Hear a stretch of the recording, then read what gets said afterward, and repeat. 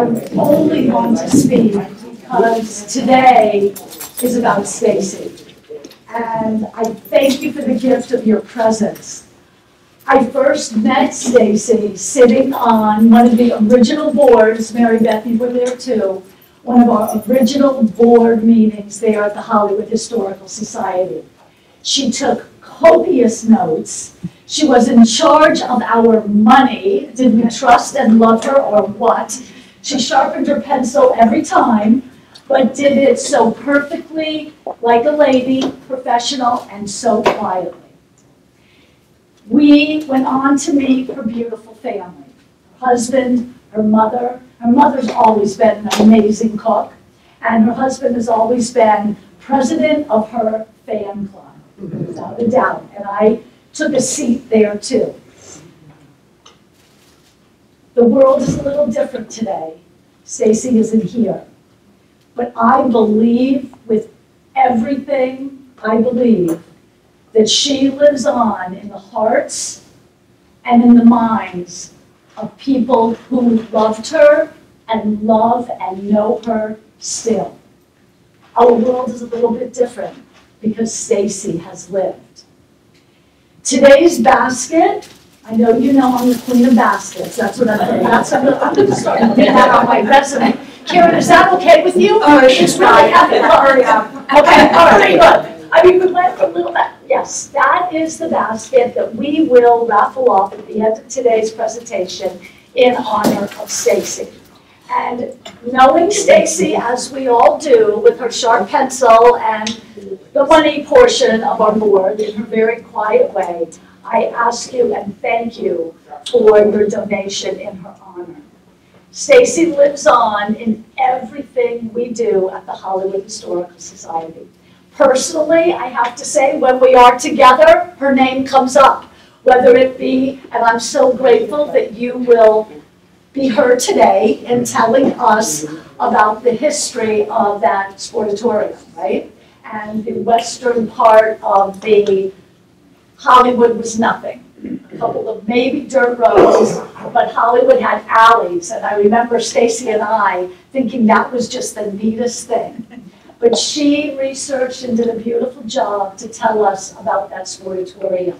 And she, if you love Hollywood, raise your hand, because that means you love Stacy. Okay? You absolutely do. Thank you for the gift of your presence today. Yes, I'm going to introduce, I'm not going to introduce, I'm going to bring Karen up, because she is the boss around here. And thank you again to Stacy's family. Love never dies, and in that circle of no beginning and no end, we are your extended family. And we continue to think about Stacy, and we talk about her all the time, okay? Thank you.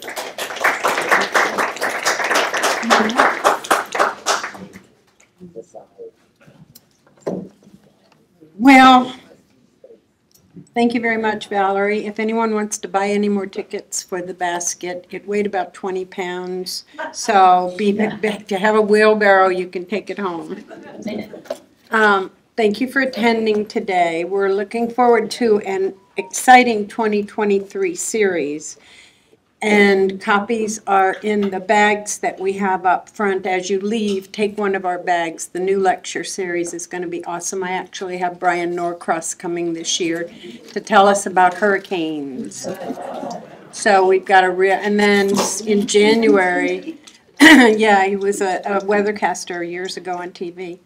In January, Sue Gillis is going to tell us about the 1947 flood.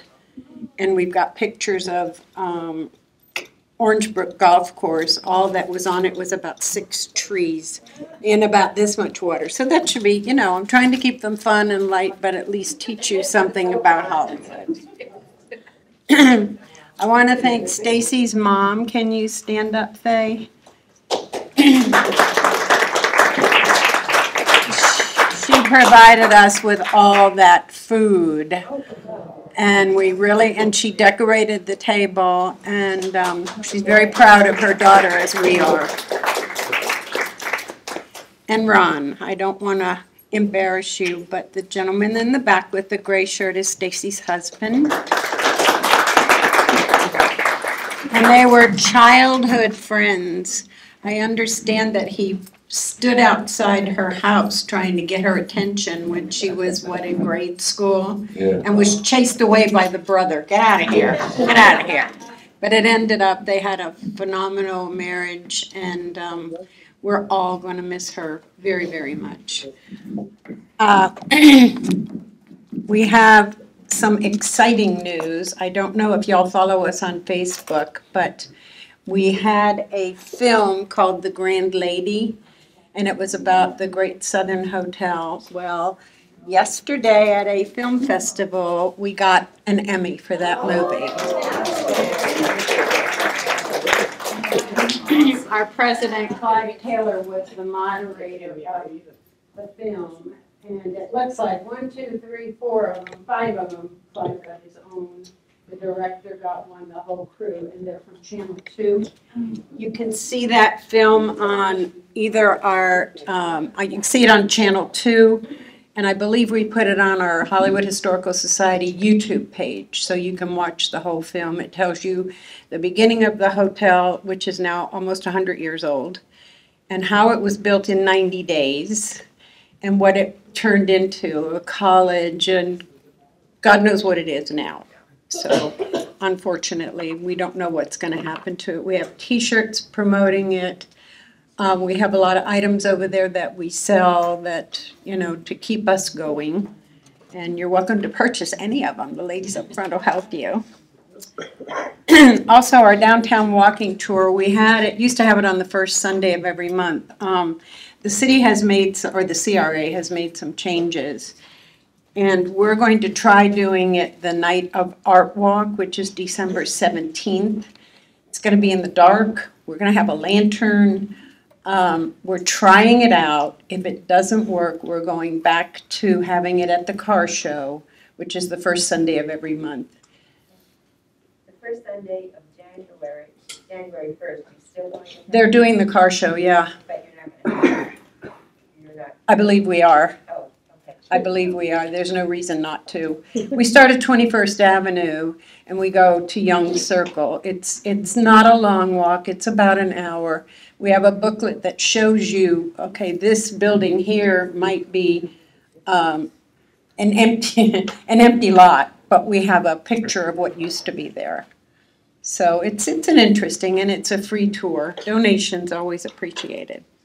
Our annual luncheon is coming next year. We haven't had it because of COVID. It's going to be January 22nd. And if you're a member, you'll receive the invitation. It's going to be at Tropical Acres, which is, yes. Stacy and I started with the Hollywood Historical Society about 15 years ago. She was she was a member, and then I became a member. She loved the Historical Society, and she was such an asset to us. She also loved the Sportatorium, as did I. I saw Elvis there the last time he was in town. And she proudly served on our board and was a warm, generous person with a heartwarming smile. She loved helping people. She loved history.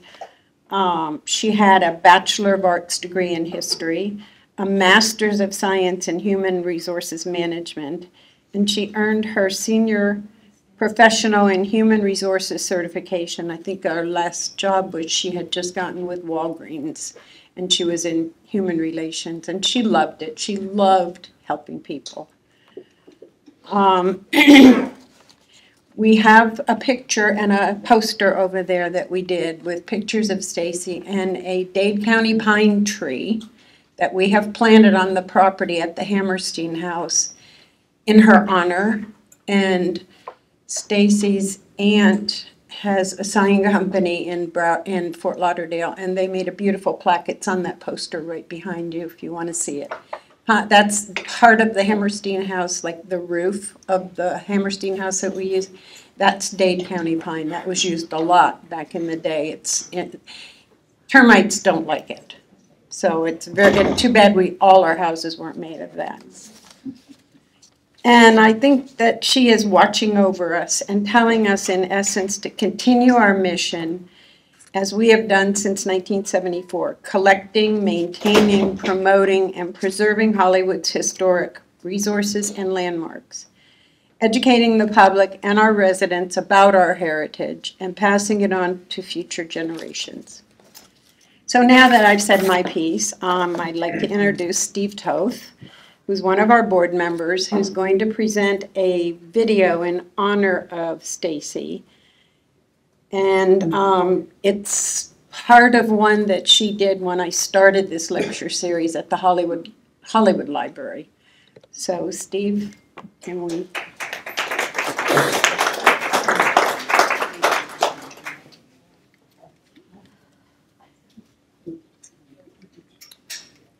It's tequila. I haven't drank tequila since the 90s. I was not a member of the Hollywood Historical Society when this lecture was, and it reintroduced me to wanting to get involved with the Hollywood Historical Society. I went to many concerts at the Hollywood Sportatorium. I am a local musician here. I've made 7 albums, and it was the first lecture I wanted to go to, and this was the first time I ever met Stacy, was at this lecture. The lecture was sort of a stretch of what Hollywood was. It was from Sand Spurs to the Sportatorium. So this was a longer lecture that she had. And last year, when Karen was putting together lectures, she had asked Stacy to actually do a full lecture on the Sportatorium, and that's what we would be seeing today. Stacy was in the midst of writing a book about the Hollywood Sportatorium, which is very important. Even me doing my studying on trying to find a complete list of concerts at the Sportatorium, it's not listed online. I have to piece together different things to actually find all that information. I'm sure Stacy was working on that. I'm going to speak afterwards a little bit about facts about the Hollywood Sportatorium and some things that I was related to in honor of Stacy. That's what she would be doing here today, was to complete what her lecture was a few years ago. It was 2018, I believe, or 2017, one of the two, when the lecture was. And I found during her lecture that the Sportatorium was from an era that was from the early 70s to the 80s. So a lot of funny things that went on there. And her lecture was a lot of the comedy side of what happened to the Sportatorium. But the Sportatorium was, like many places in the United States, which was just a barn, at one time without air conditioning, but eventually with air conditioning. After the Woodstock concert, promoters and music people had realized that hundreds of thousands of kids want to go to concerts. The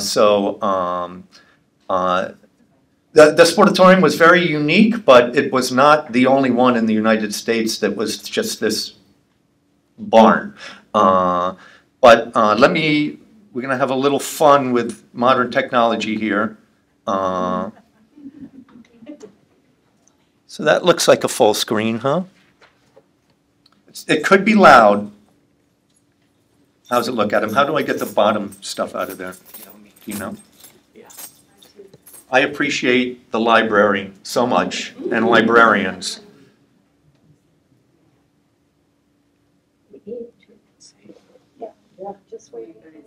Yeah. For some reason.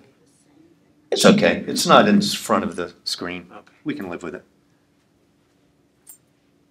So it doesn't look like we have volume now. Yeah, definitely not. Oh, I see. I saw what was up. Did you see? Yeah. So let's go back to 02. 71. Just keep going, keep going. Hang on.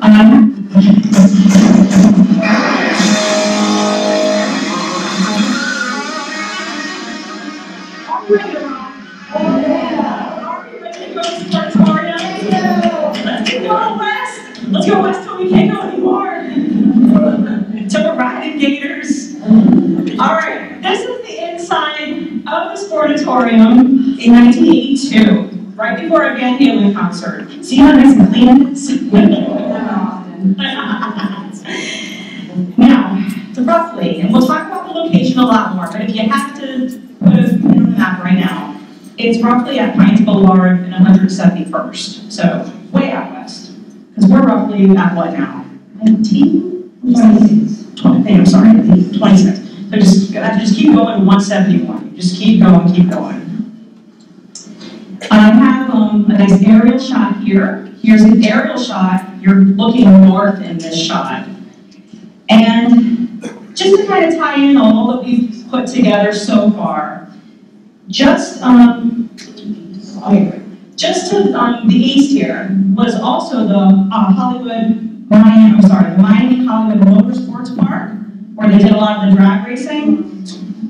Get this, John Walsh, he moved to Hollywood after going to college in New York in 1965, got a job at the Diplomat as a cabana boy, and would race here. I love the Motorsports Park. Crazy tie-in. I couldn't believe it. I was so excited when I found all that. So let me ask you, just by looking at this, does this place look like much to you? You shouldn't judge a book by its cover, but in the case of Sportatorium, it's kind of a warning. Yes. It's kind of a warning of what's inside. It had a lot of nicknames, and not cute ones like AAA, like American Airlines Arena, or National Car Rental Center in Big Creek. So BB&T. Now, the Sportatorium was called things like Salamatorium, Pinatorium. I would like to say it's called Salamatorium. Ugly Shack.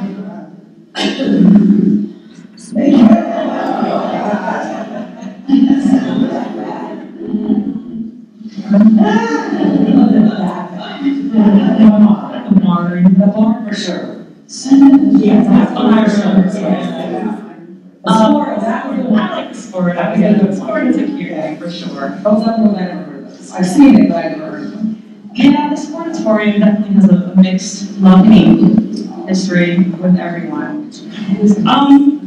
Now, there's also, along with all of these nicknames, a lot of interesting quotations that both fans and artists have accumulated through the years.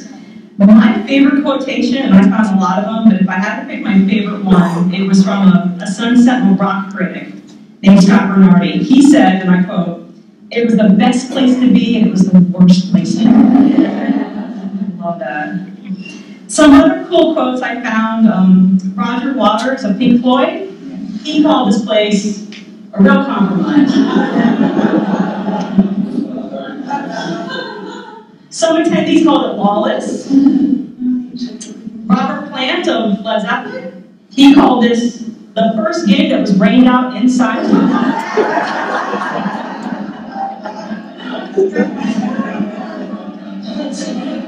That guy, Bernardi that I like, another quote from him, "Enough smoke to cure a ton of sand for a year."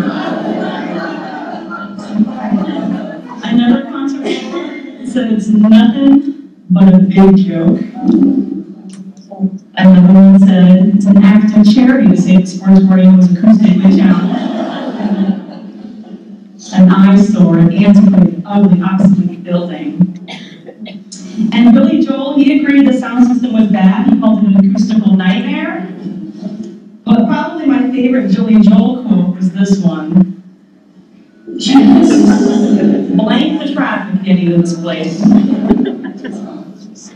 But let's face it, right? Getting there is half the fun. So here's Hollywood Boulevard. It's a two-lane road. Imagine that, right? Did you all experience it like 30 minutes ago? Is it like that now under construction? Imagine it like that getting to a concert. In the dark. In the dark. Oh. So up until 1985, Hollywood Boulevard is a two-lane road for 8 miles west of the turnpike. Traffic is backing up all the way to the turnpike, getting to the Sportatorium. People have cars that are overheating. Remember, this is like 70s, 80s. These cars are not great yet. They're not efficient. Cars are overheating. People are wild. They're just getting out tailgating, too. They just stop, get out tailgate, tell them somebody will get out and walk. Fred will pick them up down the road. There was one story where a guy got out, went to like a restaurant, got a sandwich, ate it, and by the time the friend like met up with him, it took basically longer to like try the guy to eat the sandwich or something. It was really, really bad. So the city's aware of this, the county, the state, whoever does the road. So what they do is they widen a part of it, right? They widen a 4-mile stretch of the road from University to Flamingo. Sounds good, right? But there's 4 miles remaining after Flamingo. So it doesn't help a whole lot. It helps a little bit, but not a lot. So the thing is, if you've ever been to any concert or sporting event, you just know how bad traffic is. Just imagine a 2-lane road like this. I mean, it's just hours. I feel like even when we went in the 80s, it was 3 or 4 hours. I mean, it was horrible.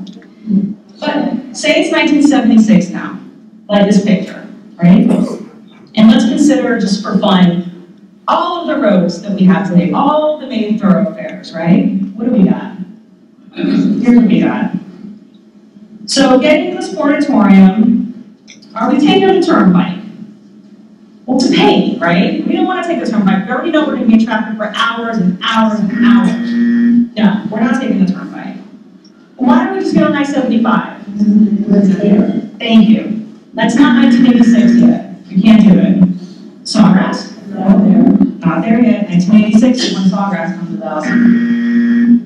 595? Not until 1990, we can't take it. How about Stairway 84? It's interesting. So here's the thing. It doesn't go all the way here. We can take it pretty west. We can take it to US 27. We can take it that far, and if we cut over on US 27, we come in this back way that, let's face it, not a lot of people knew they could do because word of mouth was just word of mouth then. You couldn't really look it up or go on Waze or whatever we do now. That's how we leave.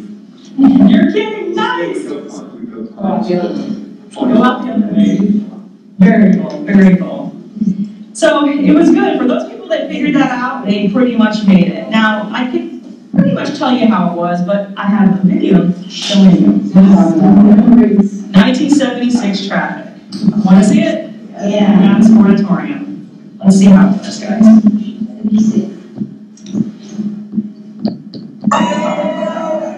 When you turn and get patient, you might have never attended a rock concert at the sportatorium. Thousands of young drivers seem perfectly willing to face hours-long traffic snarls before and after the arena's opening night performance. Good-natured police kept good-natured young drivers from going bananas, and while the cars often slowed to a crawl, they did usually keep moving. Some of the more athletically inclined parked miles away along the shoulders of Hollywood Boulevard. While the parking area planned for the sportatorium has not yet been finished. For those who wonder when this 2-lane road will be widened, the State Department of Transportation has not yet put it on its priority list. Those who thought they'd avoid the traffic jam by coming early for the 8 o'clock performance caused their own snarl out from 4:30 to 5:30. And who was it that inspired this display of patience and perseverance? Toth, a 3-man, multi-animal rock group that puts out its own unique brand of hard rock, Texas style. Just in case anyone has any doubts about where they're from, they cart along a 40-ton stage and the shape of the Lone Star State and several of its beastly trademarks. In addition to rattlesnakes and buzzards, a 2,500-pound buffalo named Tex, with a 2,200-pound longhorn steer named Texas. Well, you didn't expect them to call it that, did you? While many of you youthful rock fans and parents have never even heard of ZZ Top, they've been packing them into stadiums around the country this summer, often drawing more than 50,000 to their lavishly produced performances. The sound system was practically loud enough to test the structural strength of the completely refurbished entertainment sports facility, now the largest in South Florida. The tremendous amount of smoke produced by the 16,000-plus audience was kept moving by a huge air conditioning system. Some who sat near its vents. But the overall impact wasn't so drastic. This, of course, was opening night, and sportatorium manager Bruce Johnson says he discovered a lot of things that can easily be improved upon for future performances. Pleased with the crowd, the group's performance, and the way his longtime client arena held up under its opening night test. The fact that ZZ Top sold out this 16,000-seat performance a week in advance should prove that the Sportatorium can make a lot of money on rock concerts. It may just be they won't miss those hockey and basketball franchises as much as everyone thought. Jerry Ulrich, Channel 4 News.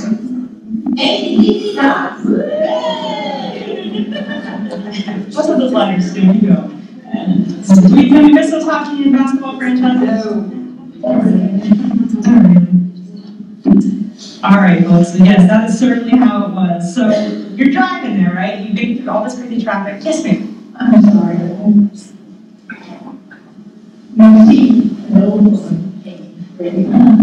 Because my son was 16 in 1971 and a driver's license and wanted to go to a driver's license and find himself a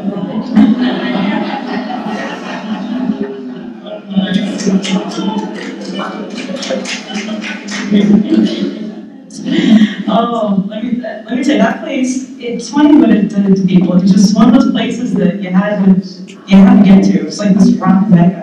Thank you for that. Stacy, what were the years that was open? I think I have that somewhere. I'm sorry. I don't know right offhand. I will get that for you at the end if I don't mention it by then. So here's a shot of the Sportatorium from the outside, and it looks like a cold day in Florida, which is interesting. And they're lining up to see a pretty big star. I think somebody here was there. Karen. I was present. Wow. They're lining up here to buy tickets on 77. A second to last concert he had? Before he died. So, good thing Karen went. Wow. I didn't know it personally, but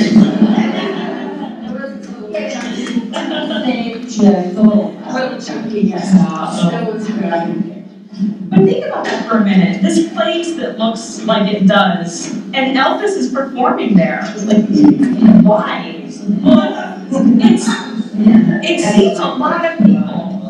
16,000 people. Now, let me put this in perspective for you. We also have Sunrise Musical Theater at the time, which seats 3,700. So that, think of that jump, 3,700 and Sportatorium, 16,000 people. Your Elvis, you're going to Sportatorium. No matter how disgusting it is, or you're going to Sportatorium. Well, there were a lot of huge acts there. I saw my first concert there, Bryan Adams, opening Scandal, Patty Smythe. Oh my gosh, it was a great concert. Probably a few more after, but you never forget your first concert. A lot of other acts performed there that were huge. This is just a sampling of who performed there in the 80s. Even Matt, Neil Diamond, those Stones. They were all probably there, yeah. Huge, just huge acts were there. I got in touch with a photographer. I don't think he's here today, Larry Singer. So Larry had he's a photographer that does a lot, he follows a lot of bands and takes great close-up photography at a lot of venues. And he's local, so he has a lot of great photos from the Hollywood Sportatorium. And I said, can you do everything out in the Hollywood Sportatorium, please? So I'd like to show you a few photos that were taken at Sportatorium. And also, these are folks that performed there in the 80s. Here's the first one.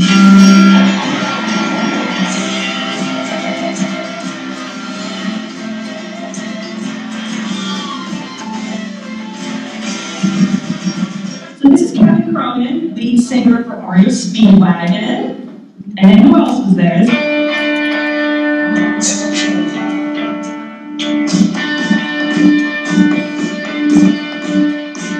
And another big one we had 1 year later was The Boss. The Boss.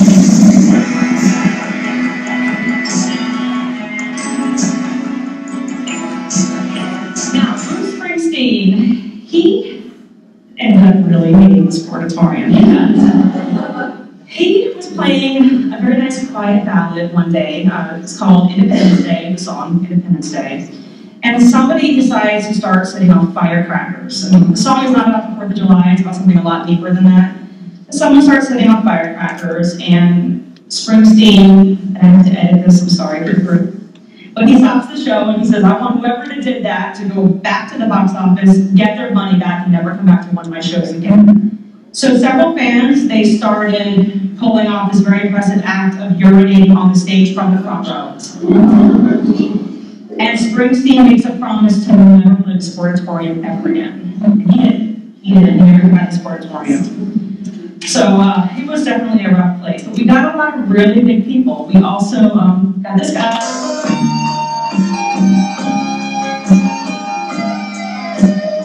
Bob Seger in 77. And then we got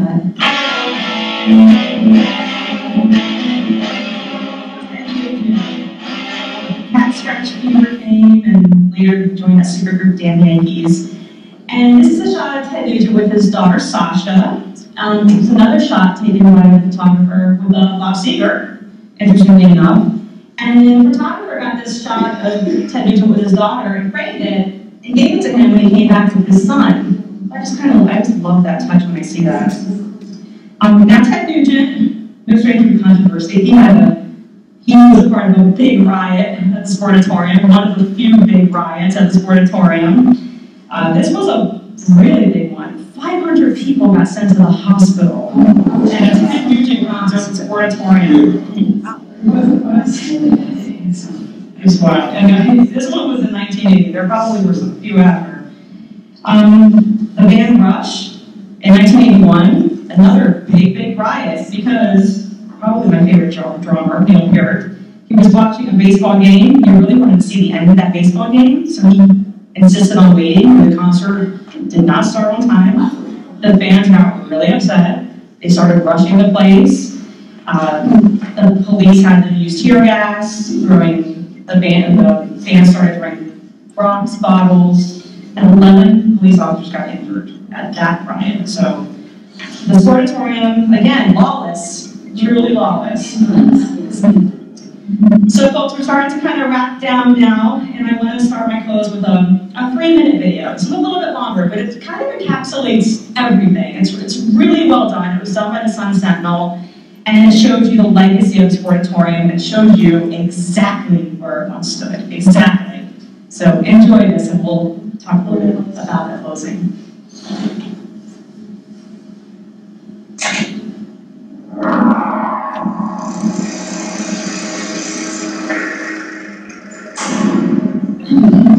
You know and I know everything happens in South Florida. And in the 1970s and 80s, the Hollywood Sportatorium was where it was happening. I'm Wayne Rooston for another chapter of South Florida's dubious history. Long before there was a AAA, or a BB&T, or even the Miami Arena, there was the Hollywood Sportatorium. It was built in 1969 by developer Stephen Calder of Calder Racecourse and built Ocean Mile fame, and promoter Norman Johnson, who created the Miami Pop Music Festival and co-owned the Miami Hollywood Motorsports Park. It occupied nearly 240 acres of land in the middle of nowhere. West Hollywood Boulevard was only 2 lanes back then, which created monumental traffic jams. The Sportatorium was the only venue for big entertainment events, ranging from heavyweight boxing and wrestling to rodeos and motorcycle racing. The Sportatorium was designed to be home to a professional hockey or basketball team. In fact, there were 4 different attempts to bring a team to South Florida. This is the jersey of the first franchise attempt, the Miami Screaming Eagles, autographed by Bernie Parent, the Philadelphia Flyers Hall of Fame goaltender that the WHA tackled more from the NHL to legitimize the league. Unfortunately, the Screaming Eagles never got off the ground, partly because the Sportatorium was unsuitable for hockey. It may have failed as a sports arena, but it thrived as a concert hall. Rob Williams endured about 24 concerts in the smoke-filled, non-air-conditioned, asphalt-floored sweatbox, and he kept going back for more.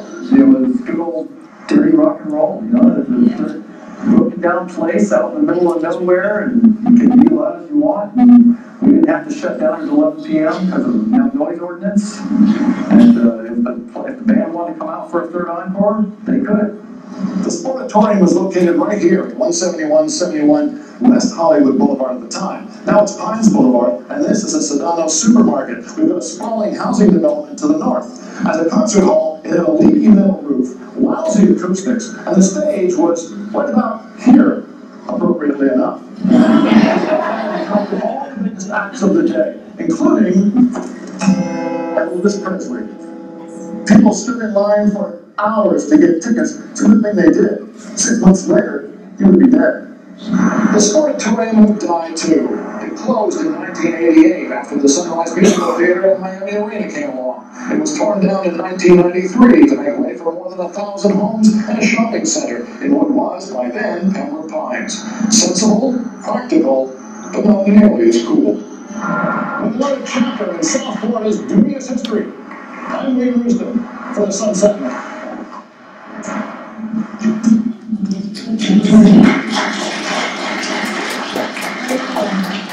So look at that, you can really go to the rock neck, you can stand right by the lovable Don. Right there. Like you're on stage. It's amazing, I love it.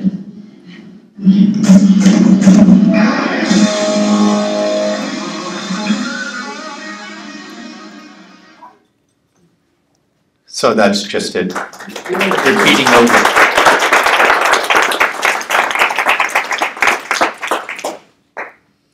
Imagine what she could have done with an hour's worth about this place. I think she filled in so many facts of this place. You know, I tried to, a couple things of interest were that the Hollywood Sportatorium was never in Hollywood. It was unincorporated Broward County, and it became Pembroke Pines at one time. That its history did not, it seemed to be such a long history, but in reality, Pirates World and the Miami Marine Stadium were the two places where there were concerts. Before, we didn't have a basketball team or a hockey team, so there weren't any stadiums that were of like 10,000 seats or 15,000 seats.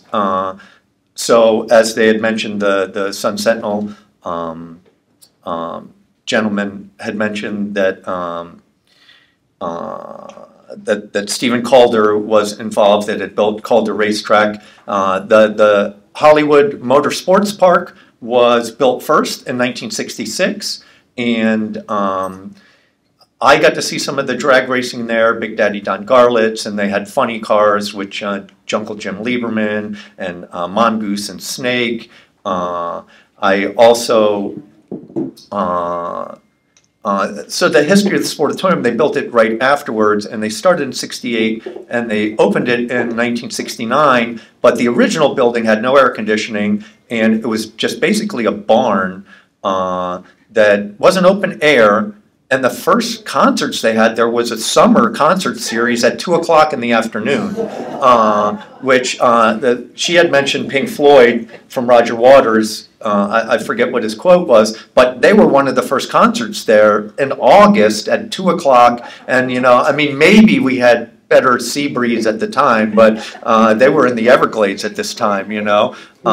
So until the early 70s, it was really a rodeo arena where they could have multiple things happen there, and then they air conditioned it, not so well, but still it was air conditioned. And as I had said earlier, before the video had come on, that there's no complete record of all the concerts who were there. I forget how to pull out of here to get back to this. Oh, here we go. Oh. I'll get to something. I can talk while I'm doing this. For instance, she had mentioned an Elton John concert, but in the list of concerts that I had seen, here's just the, oops. I'm Mac, and this is Windows. I'm trying.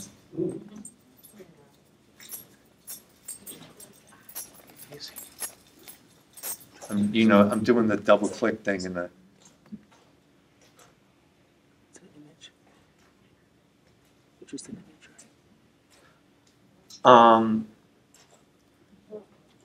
So will that be every one of them? They're going to do that with? Yeah, we can open it that way. You might have to scroll down a little. Okay, yeah. So these were the earlier shows. And there's Elvis in 77. I lived at the first section of Pembroke Pines, so we would be off of New York University, about 72nd, where BCC is now. And to my recollection, Elvis Presley was the longest line of cars I'd ever seen past University Drive. Another sort of funny story, when Van Halen played there, we were at 7-Eleven, and here comes a limo, and it pulls into 7-Eleven, and it's David Lee Roth, and he gets out all by himself and just buys like a bunch of candy and Doritos and stuff like that, all goofy and everything. Oddly enough, I had seen Van Halen there a couple times, but not that time. Here, right after the Elvis Presley show, first concert I had seen there was in... well, I guess it was 78, so this Queen show was before that. I saw Kiss in 1978. But this Queen show here may have been the greatest concert that ever happened at the Hollywood Sportatorium. They were on a really great tour right after News of the World. I think it was the jazz record that they were really on. But they were giant at the time, and it was really when stage shows were amazing, where they had this great light show. And it was great. I love to see this one in there. But going over the list of concerts, I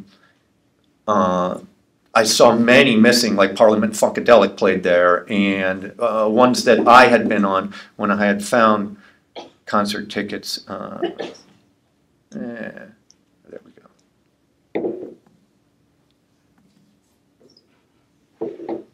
I'll just go a few more years in here.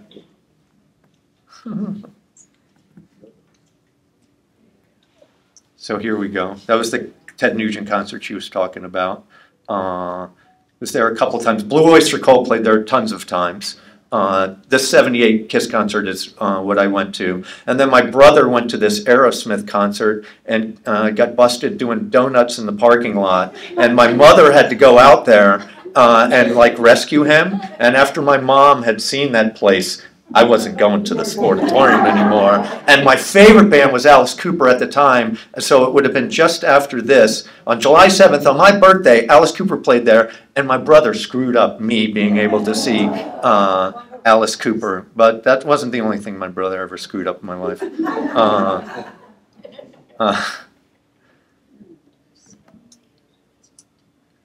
Let's go down here. Let's see. This will be cool. I'm just not good at this double-clicking thing. So here are some of my concert tickets that I had. I didn't collect the very early ones, but this is when Ronnie James Dio was in Black Sabbath, and $9.75. This Deep Purple show here is the first time that I had discovered what tinnitus was, and I'm not kidding, I'm a musician and I do have ringing in my ears, but after this show, it definitely was painful, and I know that sounds funny, but it really was like true. And then I realized looking up these old tickets that part of the reason why this was because I saw Rush the night before, March 15th, and then I saw Deep Purple the following night, so that couldn't have helped anything. Now I'm kind of used to it. It just sounds like I got bees in my head, and I don't mean that and to be happy about it, but I think this is another one. Yeah. So, and this is a great one. Yes played a concert in the Round where they had people on the floor that would turn the stage around while they played, and then they could rotate either way, and then there was a center stage that would rotate in the middle. They probably make machines that can do that now, but you know, hopefully they were union workers and they got paid well to do this. The amazing thing about this Eric Clapton show here is that Muddy Waters appeared and played with Eric Clapton, and it was the last public live performance that Muddy Waters had ever performed.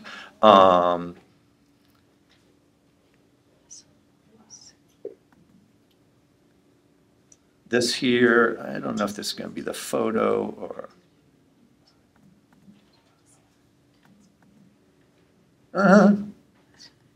That's going to be trouble. It's going to get loud. think I go back to here. Oh, there it is. I see what happened. So on the Unforgettable Fire Tour, U2 had played 2 nights in a row there. I used to take pictures at concerts. Sunrise Musical Theater was a lot easier to take pictures at because the security wasn't so tight at the Sportatorium. It was pretty pretty batons out, and don't mess around when you got close to the place. I remember one of my friends getting handcuffed to the fence there. And then my other friend's dad was a police cop, and he had a key to the handcuffs, so he still ended up in the concert. But at Sunrise, like, you could walk in with a giant camera around your neck, and the old guy at Sunrise would be like, "That's a very nice camera you have there." I don't know how I got this camera into the U2 show, but I did take some pictures there of that. See if I can figure out how. This is just a closer picture. That is not the closer picture.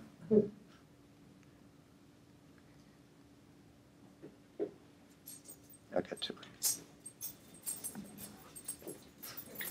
I think I got it. You can stay here if you want, though. It'll make me comfortable. That's just the same picture, just a little closer.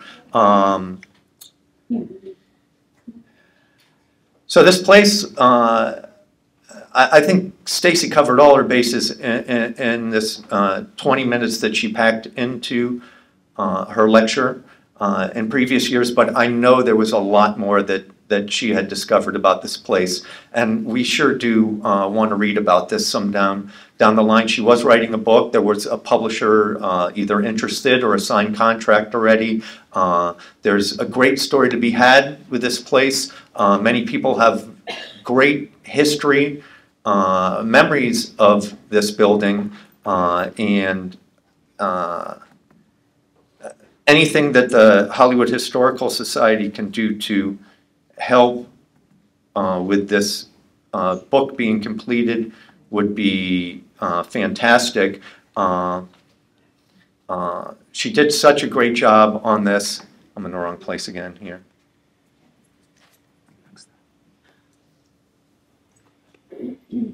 I'm used to using tube amplifiers and, not wireless or any of that stuff. So I'm a Luddite, is that what it is? Luddite? I think one of the two. I think the one other thing I wanted to show was, here are some concert posters that I had found online. Elton John. I didn't realize that the Faces had played there, which was Rod Stewart's second band, really. He played in the Jeff Beck group before the Faces. Or the other way around. He did in the Jeff Beck group. Fleetwood Mac, this would have been previous to Stevie Nicks. They were more of like a blues band at this time. This was the last year that it was open, and I didn't totally get to that the Sportatorium was opened in 1996 and closed in 1988. It really didn't even exist for more than 20 years. It took 1993, they tore it down, so really only 25 years of existence. But if you talk to anyone that lived in the 70s or the 80s, it seemed like it was there for eternity. Like, for instance, they talk about the Elvis concert here. Elvis played on his first tour at the Olympia Theater in downtown Miami in 1956, and my mother and my aunt had attended that concert. I think somebody else mentioned that they had two here. Rush, again, I think this was in the last year, although it doesn't list the year that it was. And Kiss here, don't disregard the eBay sign in there. That's not who was opening up for Kiss on that concert. So how did I get back to where my pictures would have been? I'm really kind of finished. I wanted to just, cover some of the bases of, thanks, buddy. This is one of the things I wanted to show, because the Speedway was built before. I kind of spoke about the Speedway, and some of those pictures were in there already. We do have some pictures up here. There was an article about when Elvis played. The article that the Sentinel did, the video for, they had a whole write-up in it. Interesting thing on that is, because I'm a local musician here, I knew the writer at the time, so it was great to see his name again in the newspaper. And then two of the photos, one from AC/DC and one from Van Halen, were took from a dear friend of mine who I'm playing a show with later today. So he couldn't be here because he's setting up the equipment so we can play later. So there's a little information up here that you want. Please look over at the pictures and everything that we have of Stacy and the Hollywood Historical Society. We definitely want to thank the Sterling Road Library, and of course I want to thank Adam personally for helping me out with everything here. I don't know, Karen, do you have something else to say or no? I just wanted to thank George Garcia, who was playing guitar for us, but he split, so he's a friend of Stacy's band. And any questions? No, I just wanted to tell you, my husband knew David Lee Roth's, went to school with David Lee Roth's father, and we got free tickets to go see him, and we went to meet him afterwards at it's the after show. We got great seats for 3 days. Yeah. My husband and I were probably the oldest ones there. That's okay. But actually, I have my son here, and we have a pair of jeans still in the closet that David D. Roth signed. I would love to have a picture of that backstage pass before you go. At different levels, does anybody know what happened to the Hollywood Symphonic that played at Broward County and they merged with Allendale Symphonic? I don't, and it's something that we can research at the Research Center at the Hollywood Historical Society. And retired musicians there from Broadway. yeah, so I had done a lecture. The lecture at the beginning of this year was called Hollywood Goes Hollywood, and I spoke about movies that were filmed in Hollywood, but then I also ventured into The Diplomat because so many people had played there, and Hemingway's, which was a jazz club that like even Lionel Hampton played there. You know, so there is a rich history of what had happened, and the Jazz Festival for Hollywood, which John Williams, the commissioner, put all together in WLRN at one time.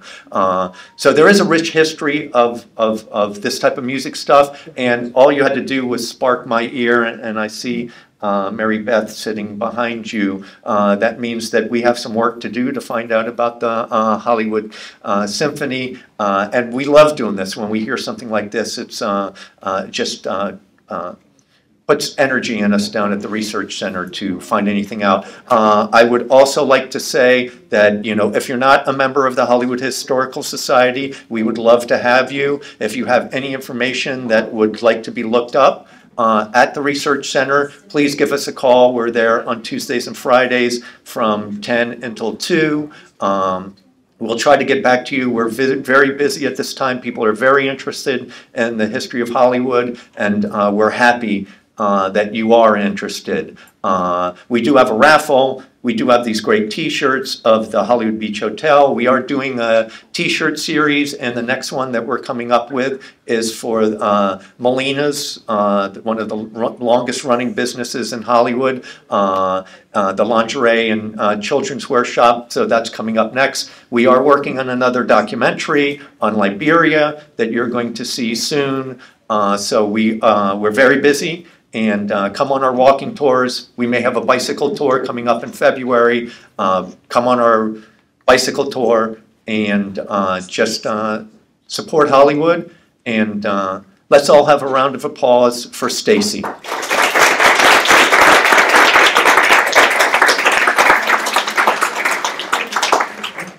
Last chance for tickets if anybody wants to buy any more tickets for the 40-pound basket. Alan or Stacy? I took all the calories out of Stacy.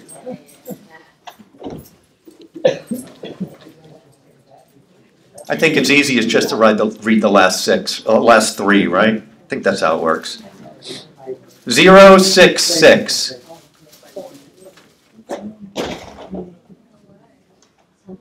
Last four would be 4066. Are you waving bye, Jonathan, or are you the winner? No. You're the winner?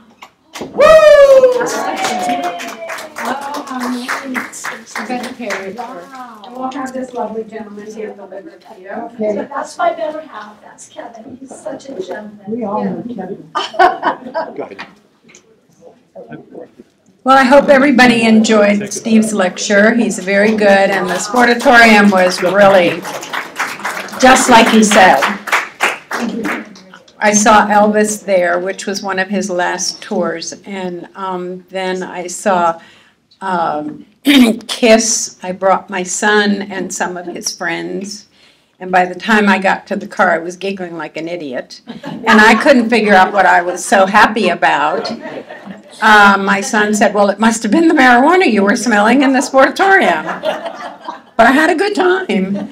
Anyway, please come back again. January, we start all over again, and we've got a really great and a very, very good lecture series going. Please take one of our bags on your way out. It has a membership, a list of all the lectures, and everything that we're doing, because we're very busy and we're having a great time. Thank you so much for coming.